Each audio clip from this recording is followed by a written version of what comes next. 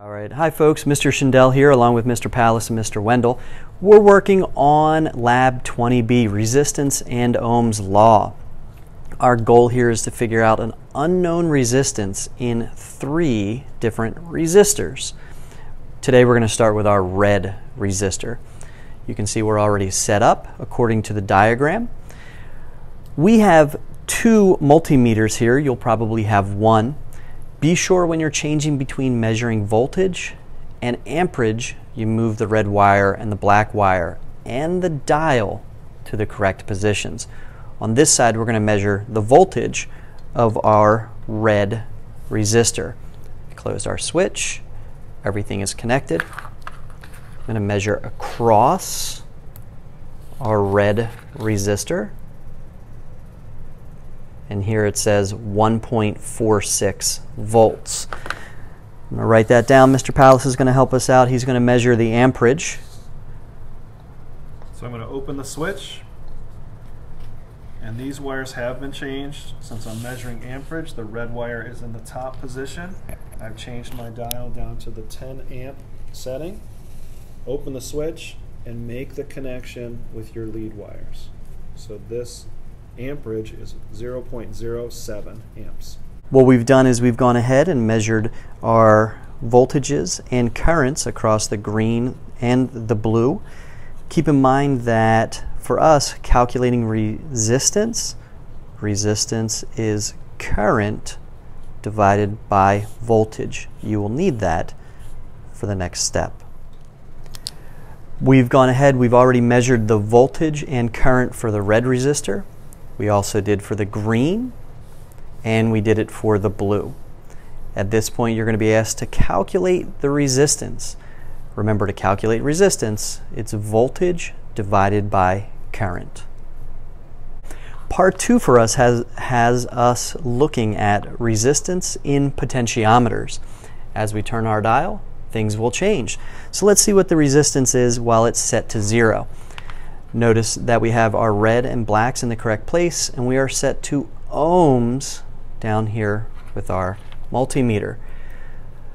Put the multimeter on either side, press firmly, and our resistance is 1.0 ohms. And if we set our dial to number 2, again, your dial might be different. Repeat the process here. We are right around 21.9 ohms. We've gone ahead and we've turned the dial. We've tracked position 4, 6, and 8, and you can see our resistance readings at those locations. For our last part, we're looking at voltage drop across the light bulb as well as voltage drop across the potentiometer. We've set up our system here. Notice that we have 2 batteries, both pointing in the same direction to complete our circuit. Our potentiometer is set at 0. Again, your numbers might be slightly different.